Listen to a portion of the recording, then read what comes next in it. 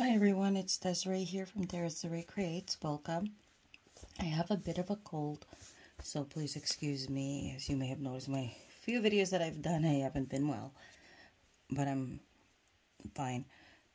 I'm going to be painting a little adventure I had the other day, as we had to live trap a skunk and relocate it, as there was one living underneath one of our structures here at the farm, and our dog, obviously the curious being that they are, kept going around in that area, which we clearly do not want him sprayed or us, accidentally startling the poor creature and getting sprayed ourselves, as they do have very poor eyesight but great hearing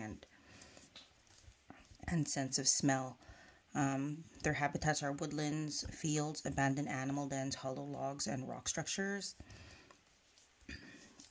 Predators are owls, hawks, and other birds of prey, coyotes, foxes, and their food is primarily an insectivore, so they eat a ton of like insects, larvae, grubs, but they'll eat mice, eggs, chicks, fruits, and veggies. I've heard that they do become a pest if you do have chickens. So, yeah, I'm going to be using my A.gallo watercolors. I have the natural collection here.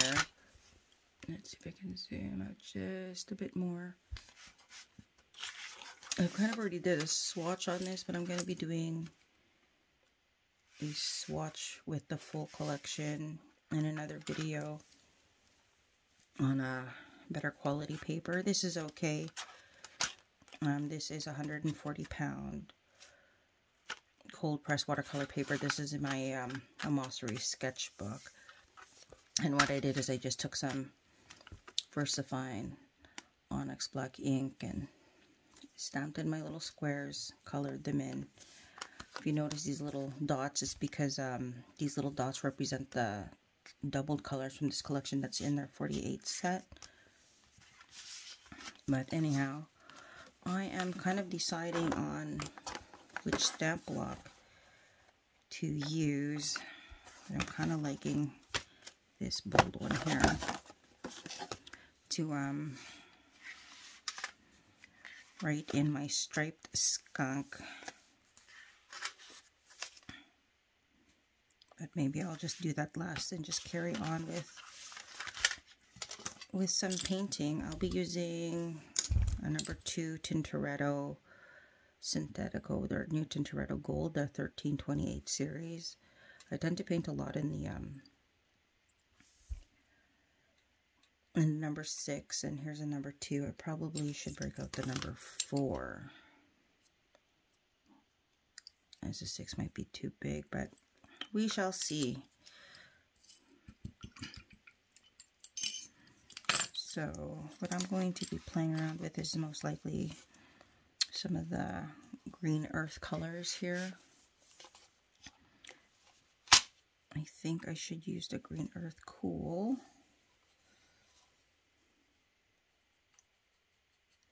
And a bit of the green earth warm. Let's see if I can get in a little bit closer.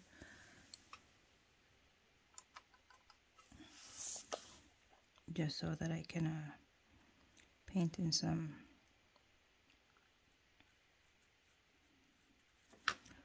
plant structures that I do have here.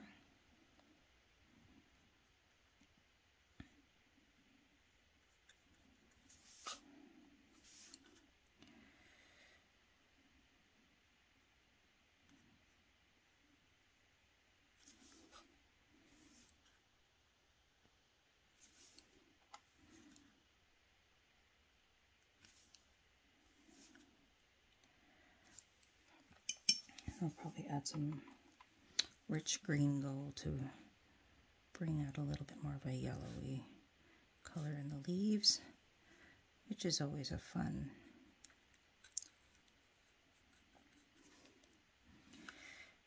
color to have. And now I'm using the green earth warm.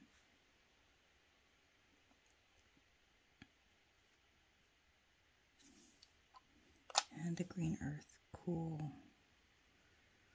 Oh boy, did that ever go down. Super vibrant. I should have made that one a little bit more muted, but that green gold definitely brightens up the colors in the palette here.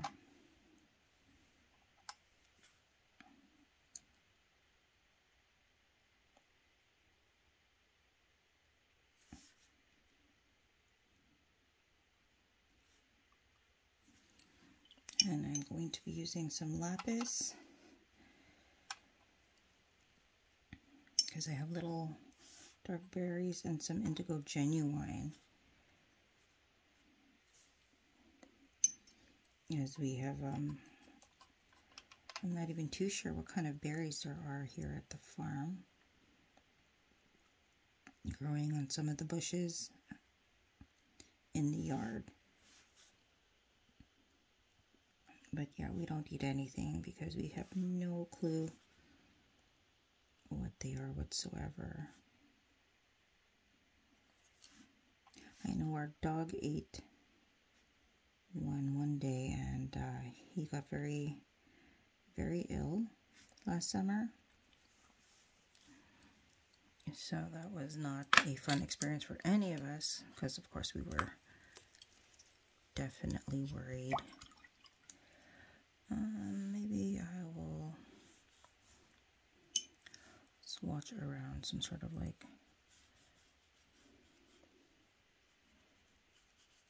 blue sky, I think, using a zirconium blue.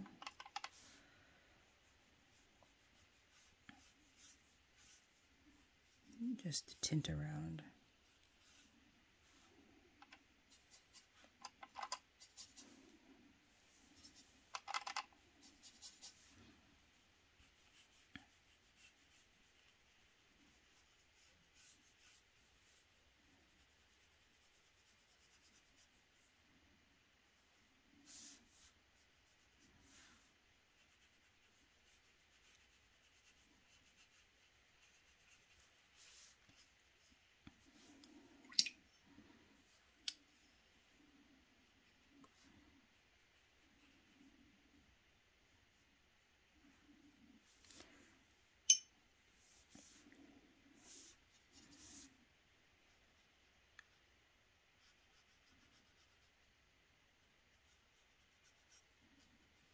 So right here, I'm just going around some of the lettering, just adding some sky blue color around the critter in zirconium blue.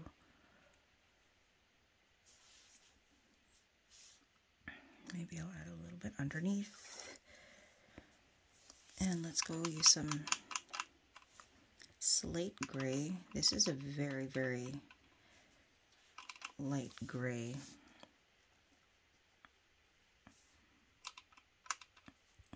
Which is nice as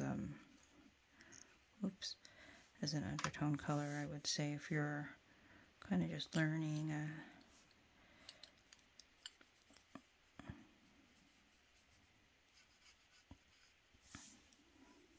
and playing about.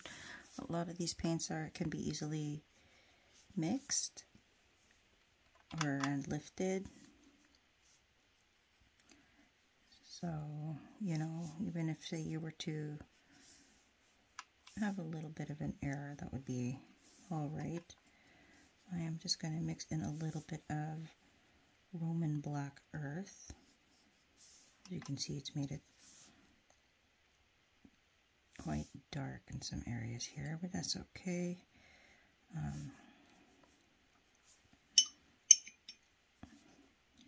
It just so happens to be a color that I was looking for. I'm probably going to warm this up just a teeny bit with some burnt umber brownish here. So I'm trying to make a land structure.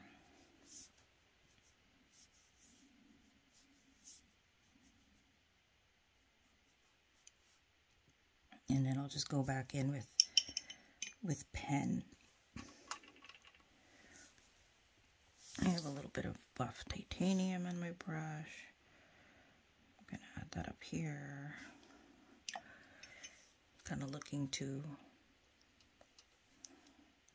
make it kind of like some sort of like rock or ground structure here where these plants are growing.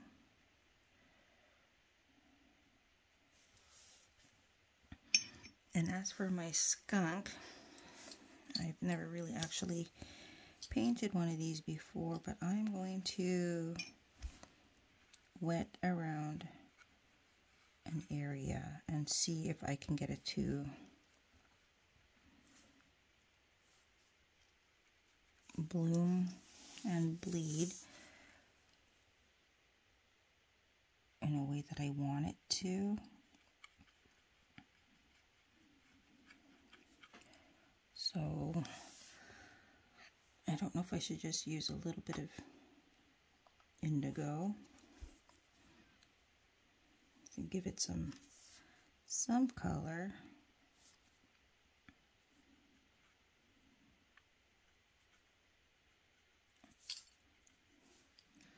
And then I'll add in some black.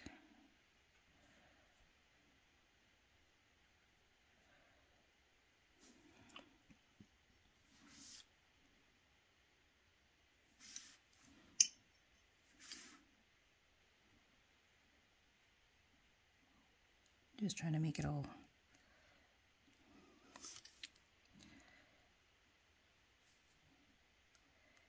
jagged.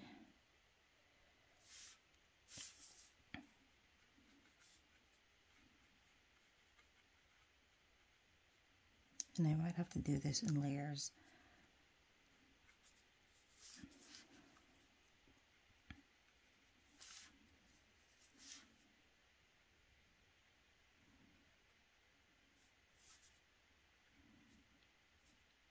So you can see I'm taking the point of my brush and trying to make a mimic fur.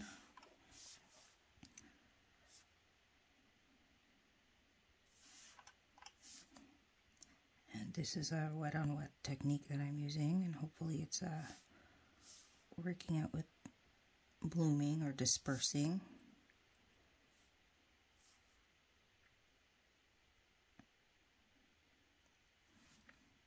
Now the one in my property had a little bit of a off-white to him, so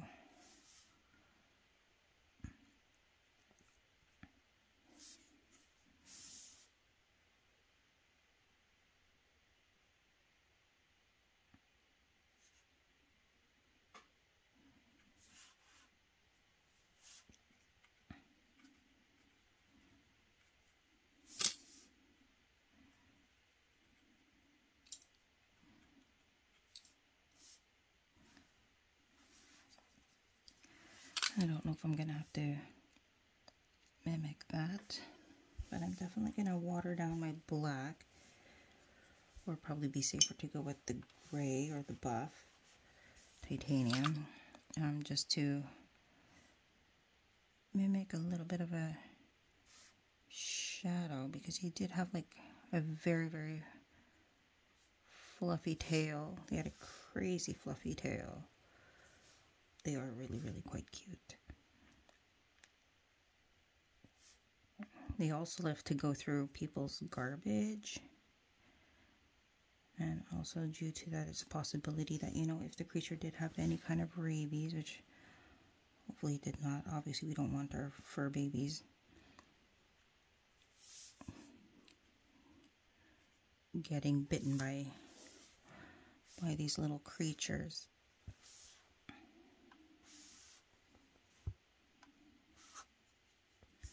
I'm just going to use some indigo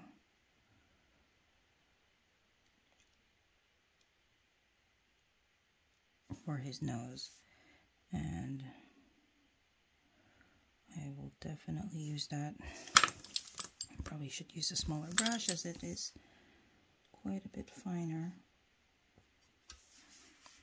For his eyes,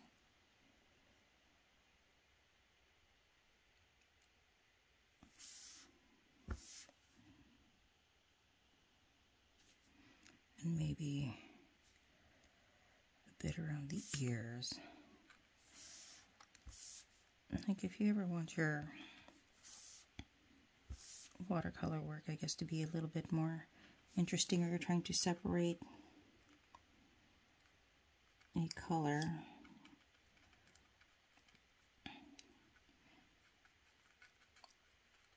indigo is not a bad way to go. They have very long claws, as they are excellent diggers. So if you ever find like patches of dirt around, most likely these little guys here are your culprit.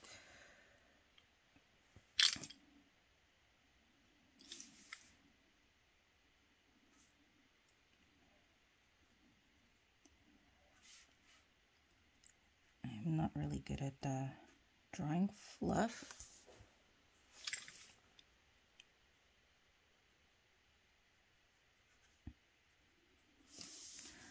But this zigzag pattern, I'm sure, will not hurt.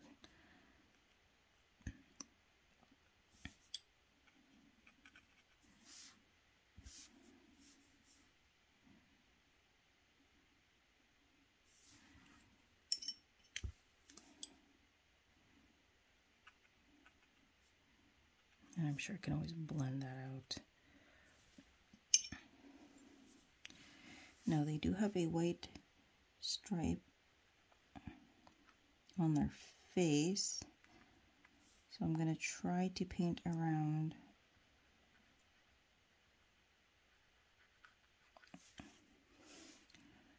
I don't know if you can see, there's quite a little bit of a tint around my brush. I'm going to avoid his eye area right now because the eyes are very, very wet. Usually people like to paint in layers, and I can get very impatient. So I'm going to try my best to see if I can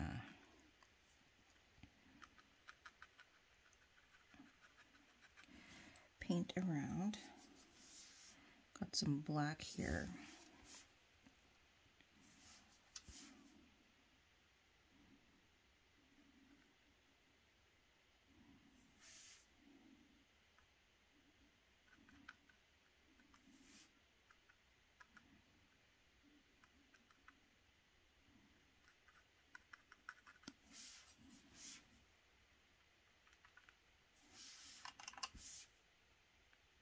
I guess it could get pretty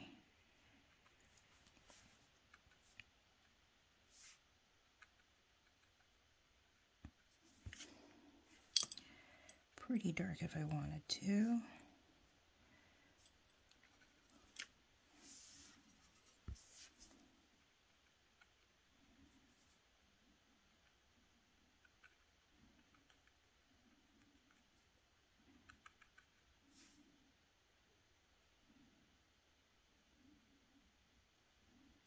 I'm just trying to make a excuse me.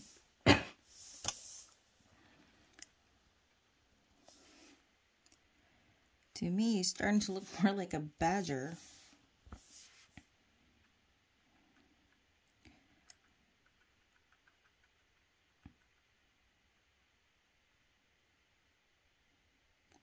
So I'm going to paint around the eyes. That's probably why he's looking like a badger. I got a white stripe there, and he's got cute little ears.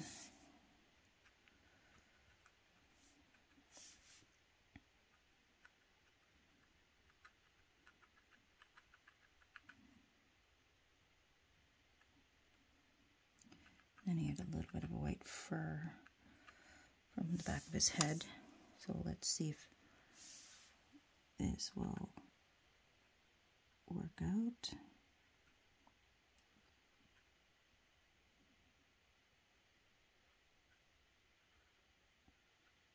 They do have a little bit of a long snout.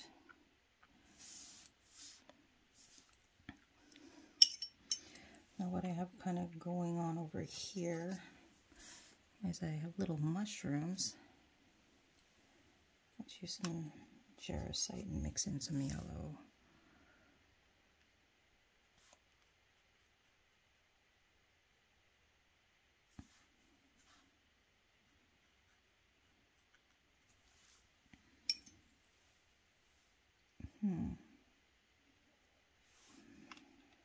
Now I think I'll just paint this in with a little bit of a grayish color. I know it's just kind of all blending into the background right now, but that's all right because I'm just gonna end up dropping in some color anyhow and not changing that around. Here I haven't really spotted any reddish or orange mushrooms. Doesn't mean that I can't add a little bit of that color to the top of these. So I'm using the A.gallo red just for the top of the mushrooms. And maybe I'll use some raw sienna. Make it kind of a little bit more yellowy, I guess you can say.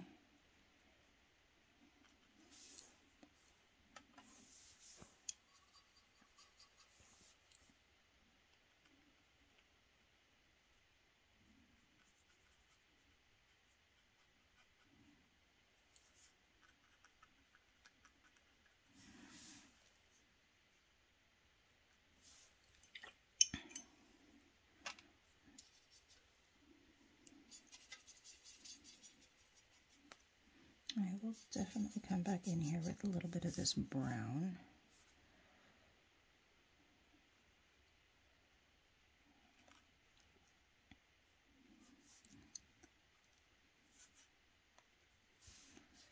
And this gray.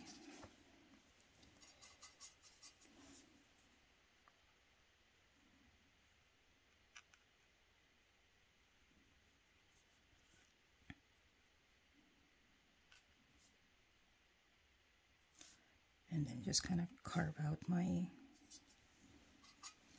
mushrooms.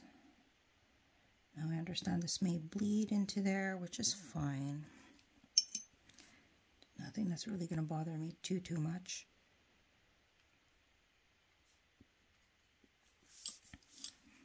I have another mushroom at the top here.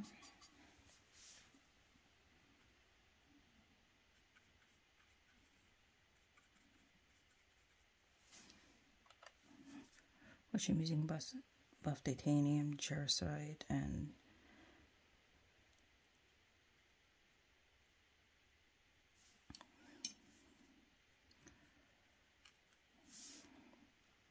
the A.gallo red, or A.gallo, how do you pronounce this? I don't know. Sorry if I'm butchering the name. So I'm just basically trying to make some sort of rock formation here in front of the creature, like a kind of like a tree stump. So I'm painting it upwards. In this area here, I am probably going to add more water, pick up some of this black, and just kind of keep going. Oh, this is turning out quite beautifully, actually. I'm going to add some more indigo down here. I have this front paw has more indigo in it. Probably should have put that in the back, but I didn't mind that too much. Oh, I'm missing their paw prints. So when you're patient, you can always try adding and darkening the color slowly.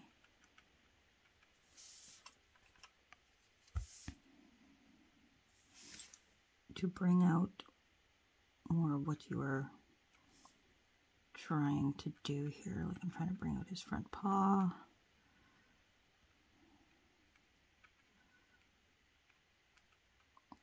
see if I can like try to bring out his leg a little.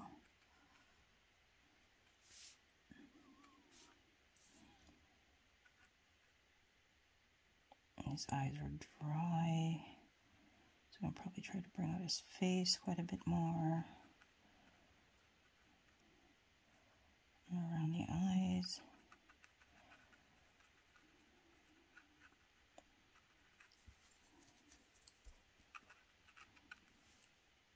And his ears.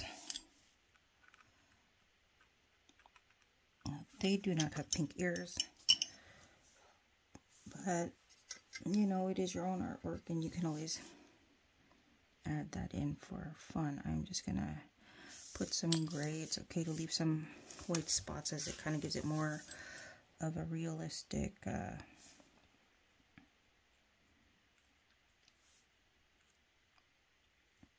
feature to it. I'm just adding some small squiggly lines. I don't know if I should zoom in more if you guys can see its tail, but it's just very, very light color in what I'm doing. I am going to go in some with some Merlot, which is a darker kind of very strong opaque burgundy reddish color, or like a dark wine. And I'm just going to go to the bottom of these mushrooms here.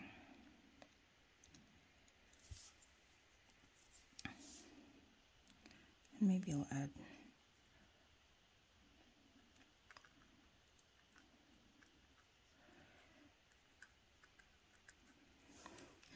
add some dots. I'm going to bring in some of this Roman black earth with some burnt umber brownish, and I'm just gonna go over these plant stems here and a little bit underneath some of the leaves. And I don't know if I should go back in with some, let's use some warm green earth, as that can't be the only thing that has green up in there. And let's add some little mossy patches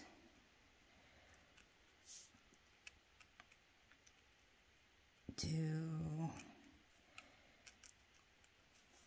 this structure here.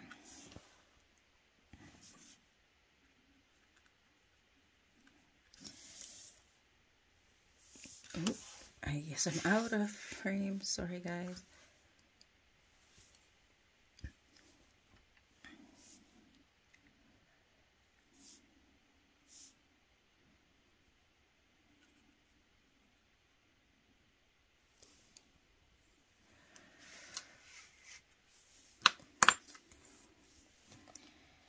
And let's see.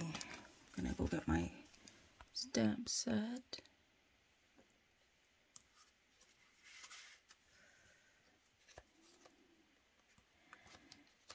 ST. Where did the R go?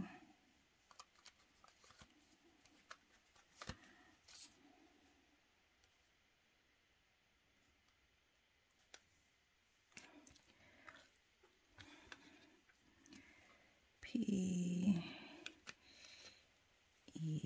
striped. So I'm grabbing my Versus fine ink.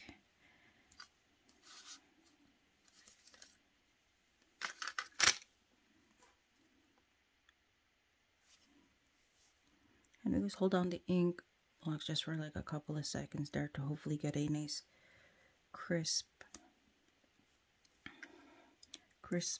marking.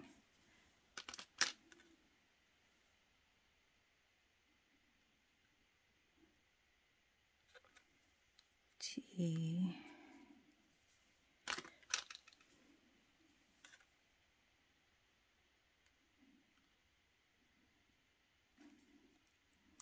See, if you do it too quickly, you see how it's kind of very patchy there.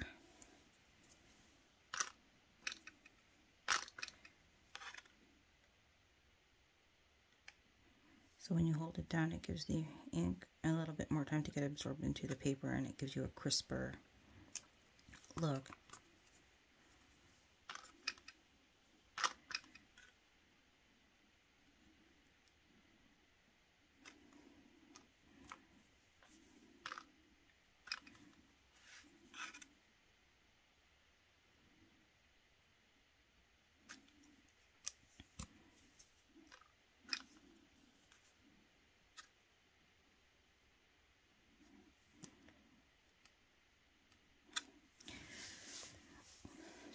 Striped. Now we gotta go spell the word skunk.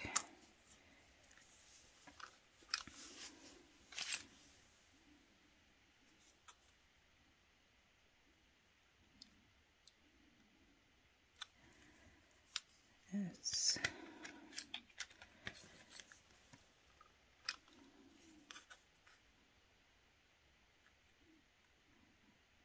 And I just realized if I made it a little bit more wonky, it would have added quite a bit more character to it. So let's try it out.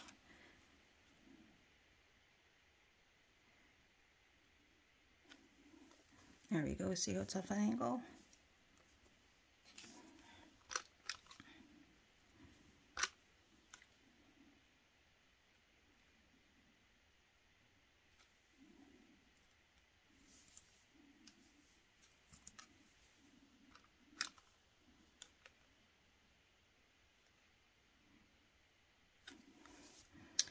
There we go. I believe the leaves are pretty dry, which I'm going to go back in with my Rare Green Earth. That is the darkest green I have in this palette.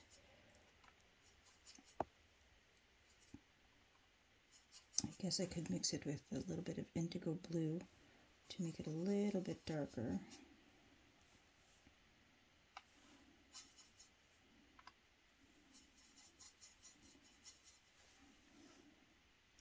And it'll give me a greenish blue tint.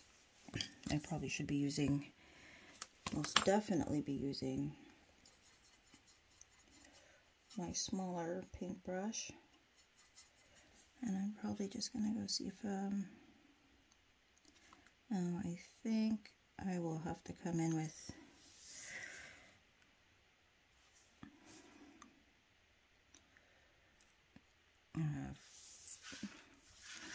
more of a fine line marker. I kind of made like a bluish tint there, but that's okay.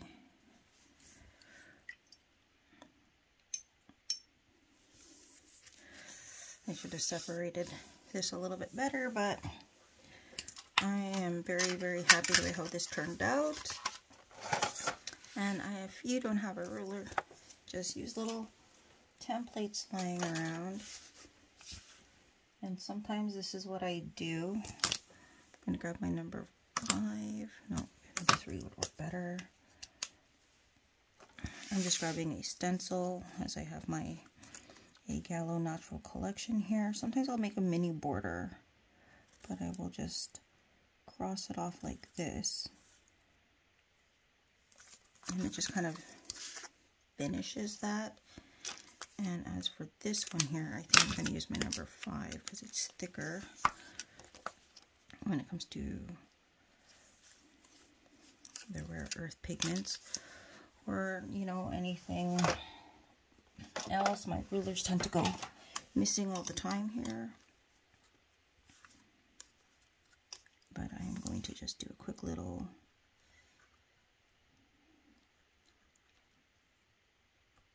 dash marks, like a little block, and have them all kind of end up all in the same place, which is great.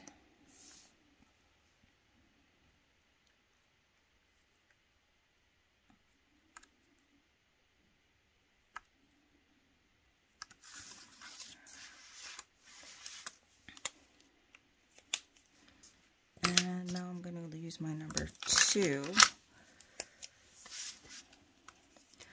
I don't know. I think my number one, oh, maybe number one would probably be better than a number two. And I'm just going to go in here in my plants and just add the veins for the leaves, which is not like a bad thing. You don't have to do this. I don't know if you can see, it may look like I'm butchering it, but it's always best, like say if you don't do like a solid line and just kind of like make your lines a little bit broken, it can make it look more realistic, as sometimes these black markers are very, very heavy in a sense. See, like here, it can just make it look like some sort of rock line.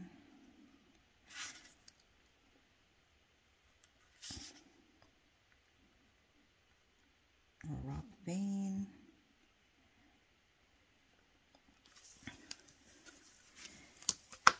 And, ooh, for the life of me, where did my white marker go? We can see if this jelly roll works. Just to add a little bit of color to his nose, the eye, around the eye. Highlights any spots you may want to highlight a little bit. Like obviously I wanted to separate his leg here. So that worked out.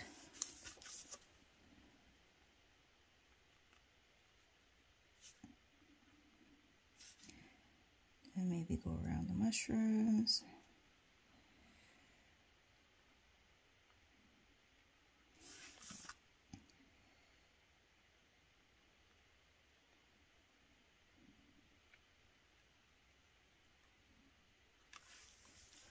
Sorry if I keep going out of screen.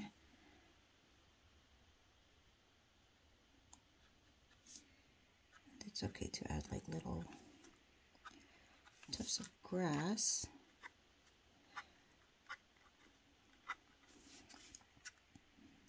So it can help out your artwork. There we go.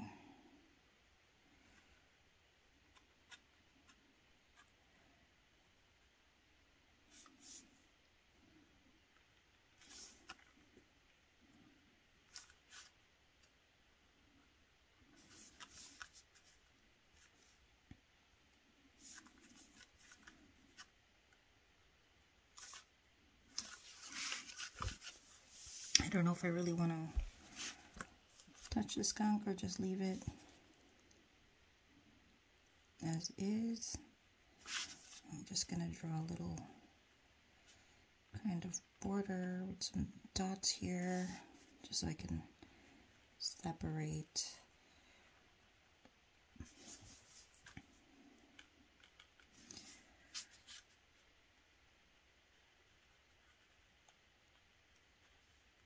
my pigment information from the actual quote. I think I'm quite happy with this.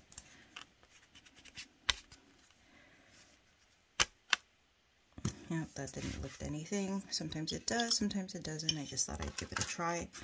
I'm going to go in and bring in, ooh, forgot I had that blue in there.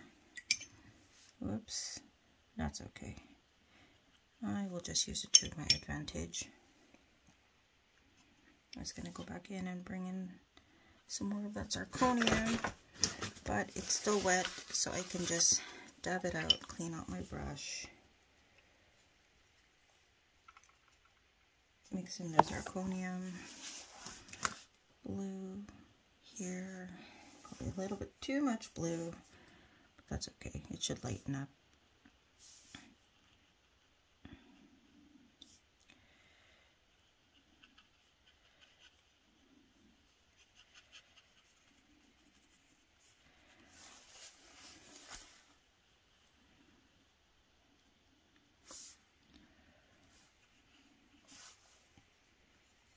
some more of the color down here, just underneath his belly and around his tail.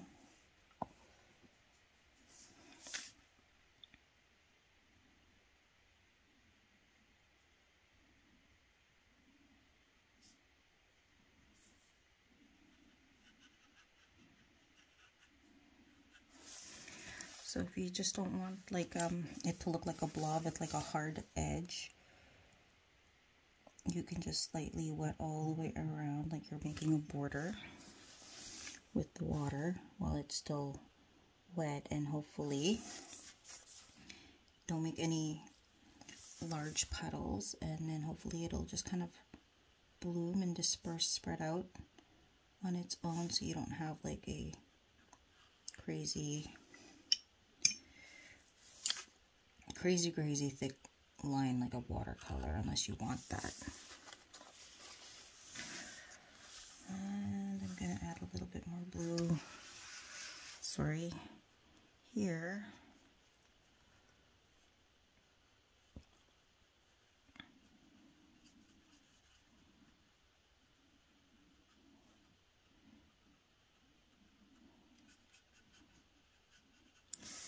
Try to mix that in. I think some around the plants. Let's add some water there first, very watered down. Around here needs a little bit of blue sky.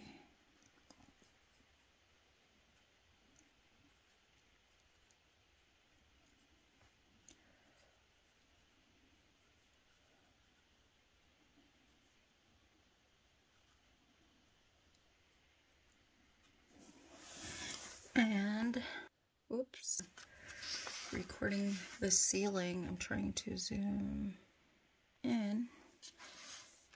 And there we have it. My striped skunk portrait for my memory of yesterday. I may or may not add the date here. Would probably be a good idea too. Probably just add some numbers, or I just have a regular stamp. But I do have, I don't know if you can quite see that, another little drawing that I did the other day that I'll probably end up painting with my Daniel Smith watercolors. But that turned out well. I've managed to get in a couple of layers. Don't know if you want a closer look at everything.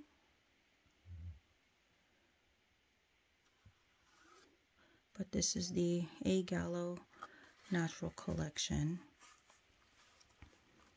You know, I could possibly take the white pen and put some little dots and other little highlights here, but I'm quite content with how this turned out.